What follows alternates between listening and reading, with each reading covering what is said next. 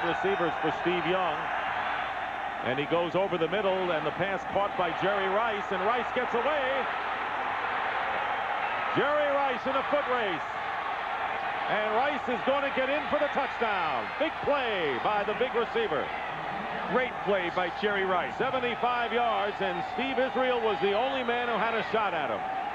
And the guy we were just talking about, Lawyer Malloy, took a bad angle.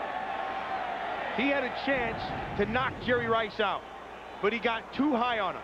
They're just playing the zone. He sits right back inside. Now watch, here comes Lawyer Malloy right there.